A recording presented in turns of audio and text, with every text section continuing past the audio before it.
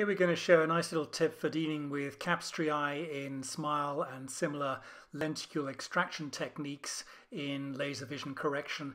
Here you can see the refractive pass there, the femto laser, and now we're going to see the cap cut, which is defining the lenticule there.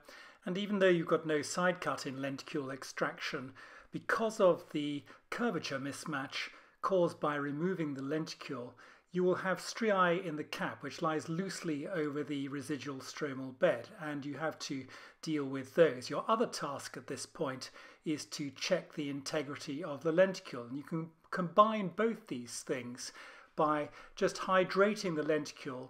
That allows you to spread it out easily on the surface, and you can see the striae in the cap there. So once you've spread the hydrated lenticule out and confirmed its integrity, you can wipe it firmly back and forth across the surface there to iron these striae out. So just a nice little trick there to optimize cap layer apposition.